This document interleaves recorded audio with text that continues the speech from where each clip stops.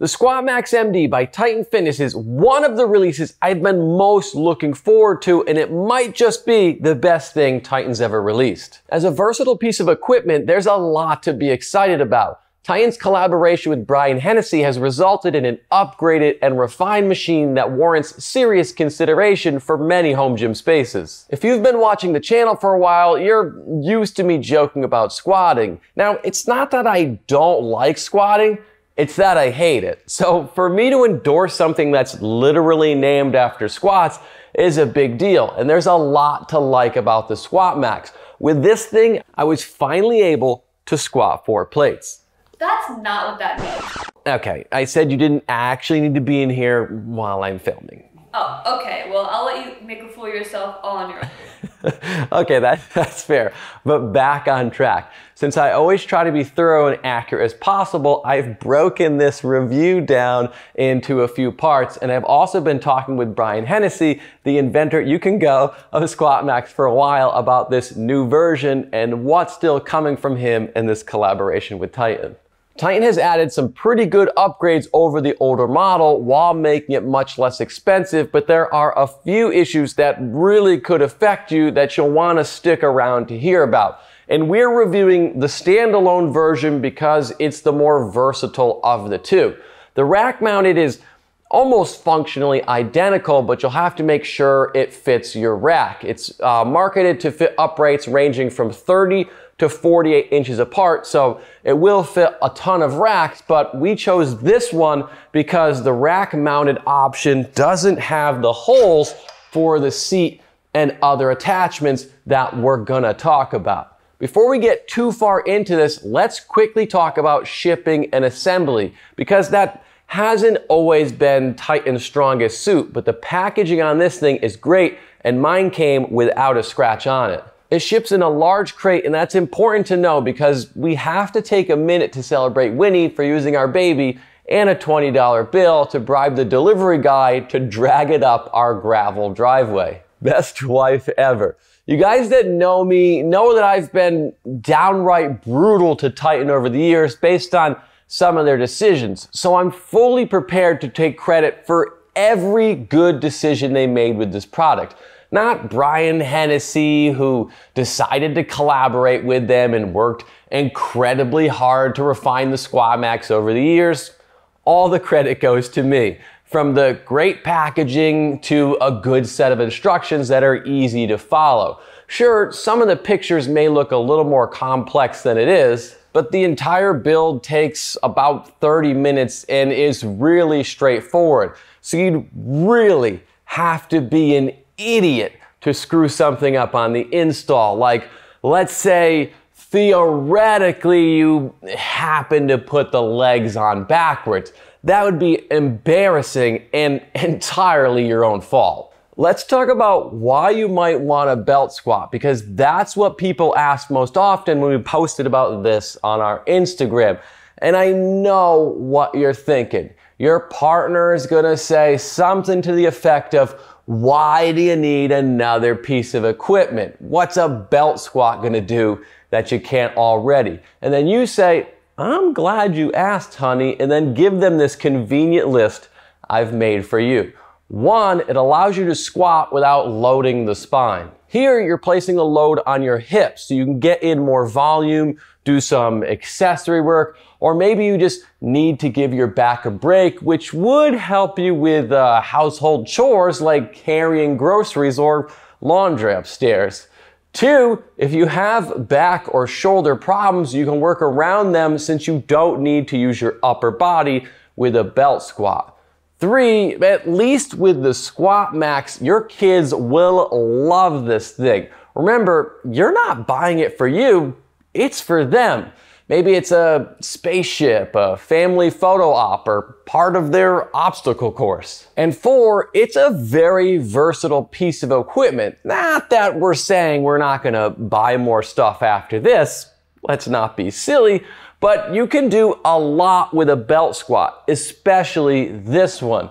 The number of exercises you can perform on the Squatmax is pretty incredible, and that's not even including various squat forms and variations like wide squats, split squats, or using the seat for box squats? What about the integrated band pegs that let you create variations on top of your variations? There's sumo deadlifts and other pull variations, and I've even seen Brian Hennessy performing push-ups on this thing.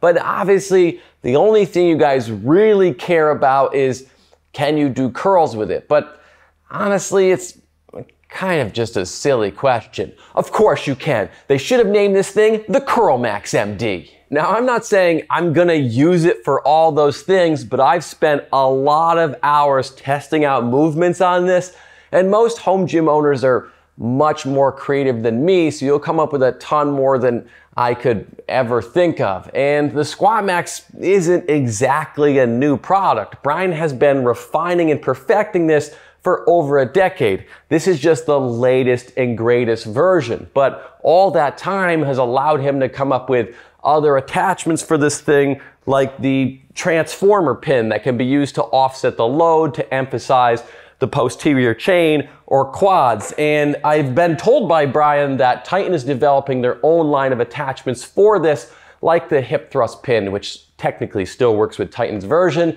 but the chest supported row attachment only kind of works. Brian has even gone so far as to send me videos of him testing the old attachments on this Titan version. So while you can force it a little bit, you're mixing metric and customary, so the pop pin stuff isn't really going to work. But even if you don't add on to this, there's still a lot that can be done with it.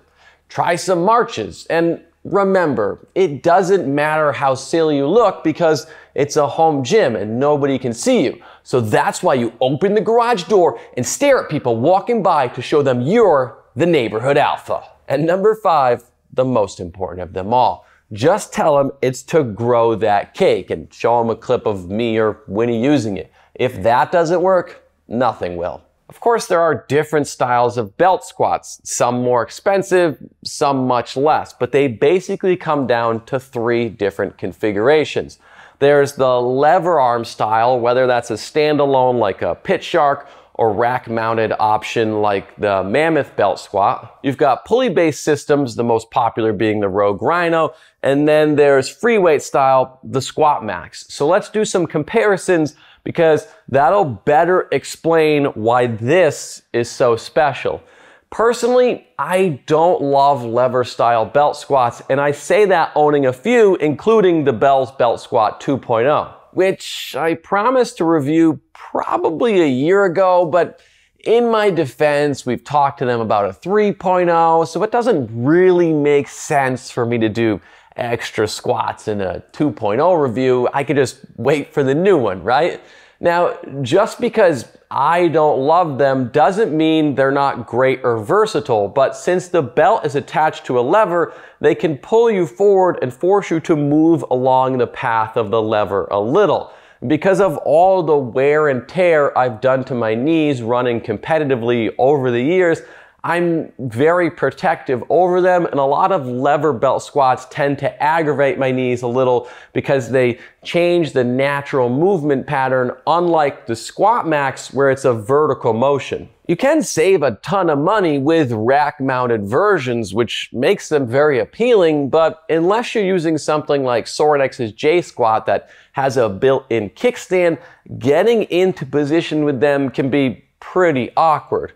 Also, lever belt squats don't have a true 1-to-1 weight ratio like this does, since you're directly connected to a free hanging weight on the Squatmax. Some of those same things can be said about cable-based belt squats, and since Rogue's Rhino is king here, I'll refer to that in this comparison. Though I should probably preface this by saying I know a lot of you see this classy gentleman before you with all his fancy equipment and think, wow, this guy's got it made. But this channel's success is due to my irresponsible spending, your illogical support and encouragement, and the enabling companies that send me free stuff like Titan did with this Squatmax.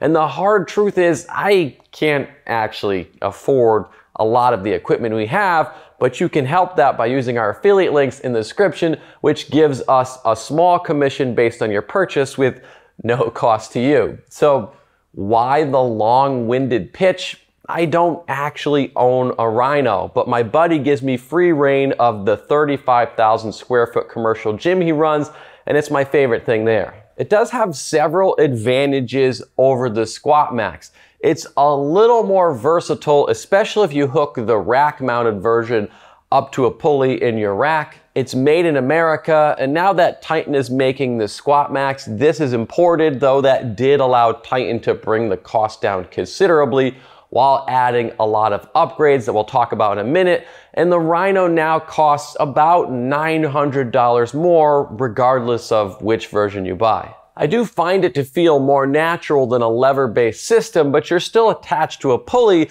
which can guide the movement some, and pulley systems are inherently more complex than any other belt squat, and more parts means more problems. So if you're not loading the sides equally, or you're just using your Rhino a ton, that UHMW that the trolley runs on will need to be replaced at some point. Which brings us to the Squatmax, and to me this is the best option for squatting because it most closely resembles the actual movement.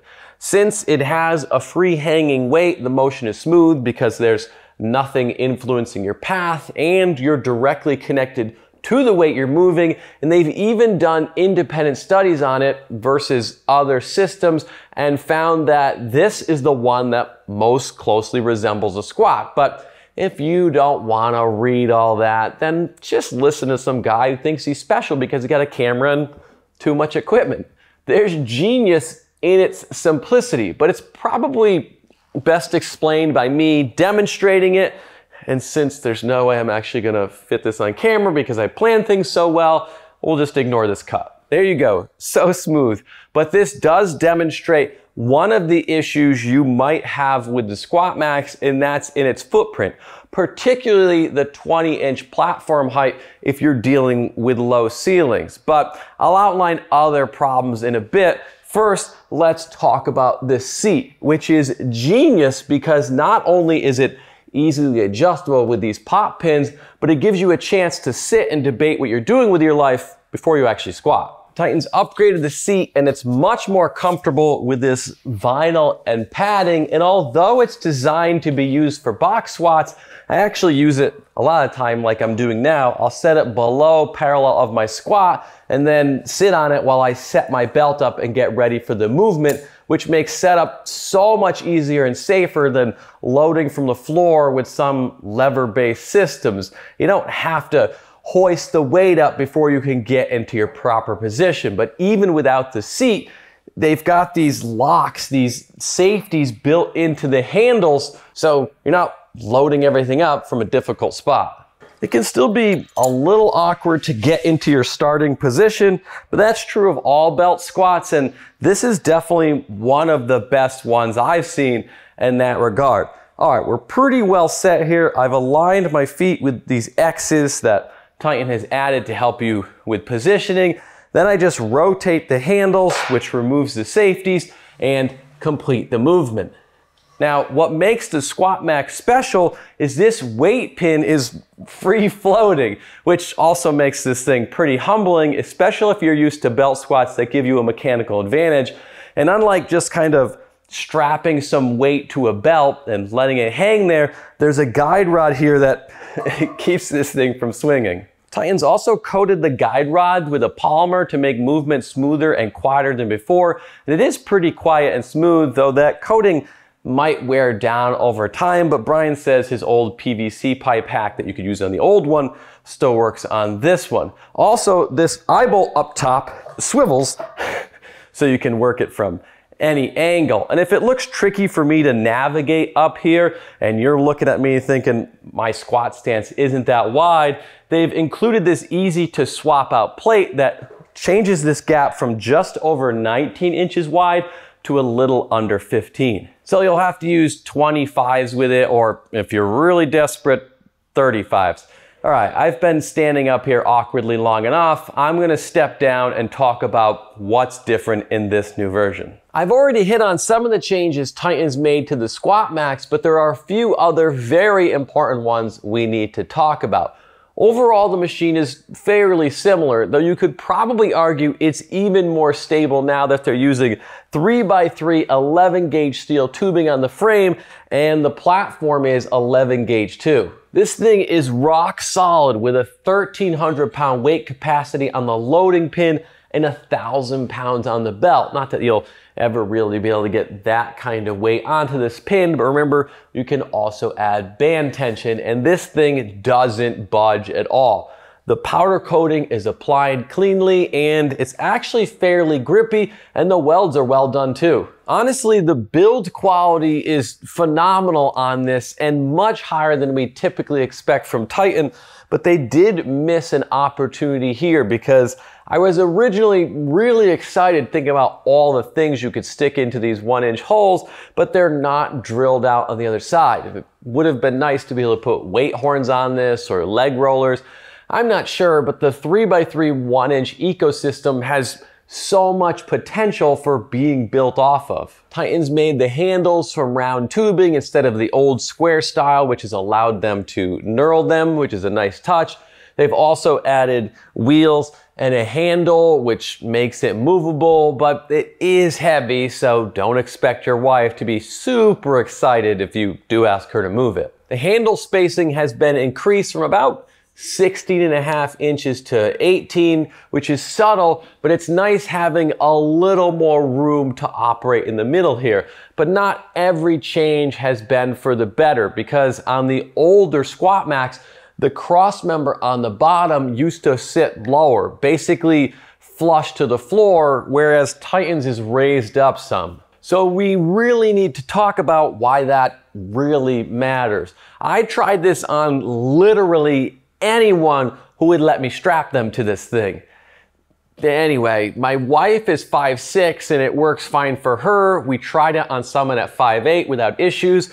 5'10" was great. I'm 6 foot and it works very well for me. And we even had my buddy Sarth, who's about half my size at 6'2" and 280 pounds, try it out. And I'd go so far as to say you could probably be 7 foot tall and still use the Squatmax without issue. But if you're under about 5'6" or have a similar build to Winnie, she's kind of built like a Barbie doll with her tiny waist, so the belt hangs really low on her. So if you're built like that, you may run into a problem. Let me explain. The belt they include with it has a series of loops.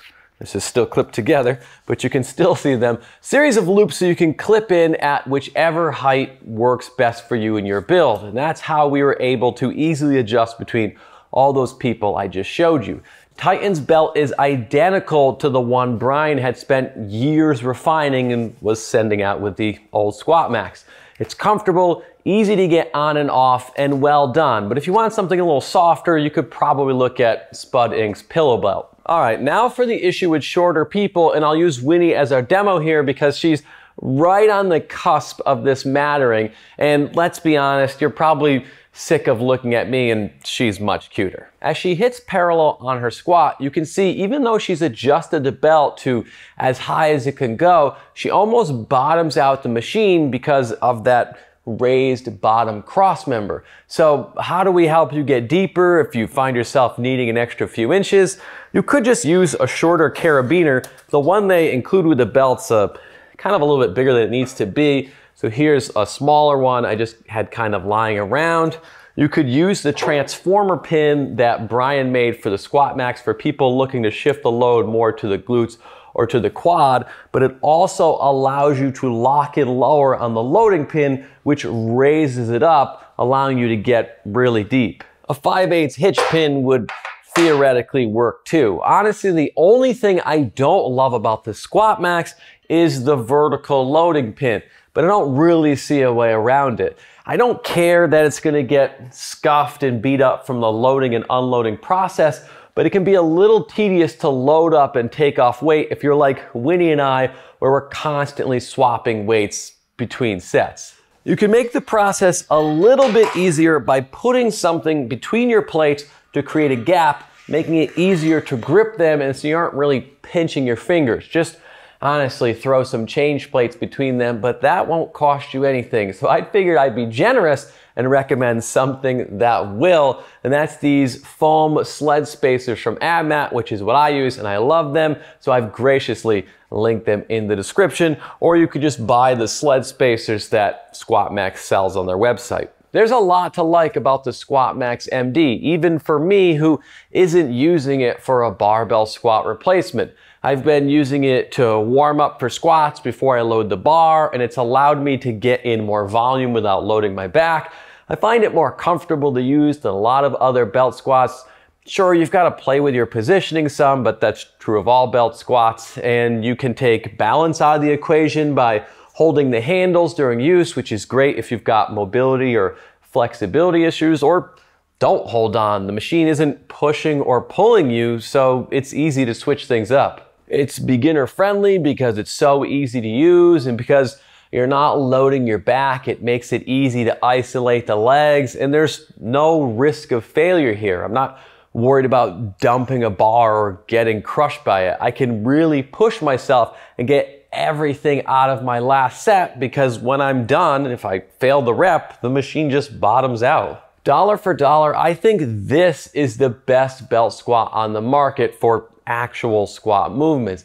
Are there more versatile options? Sure, but this is very versatile in its own right. It'll last forever, and Titan's done a great job with this. Not long ago, I would have said they're really falling behind other companies, but with their new barbells, which we'll be reviewing, and moves like this, partnering with Brian, who is exactly the kind of creator you want to see them partner with, well, things are getting interesting. So subscribe, because we've got a lot more coming from them. Thanks to our Patreons, we would not be able to do this without you.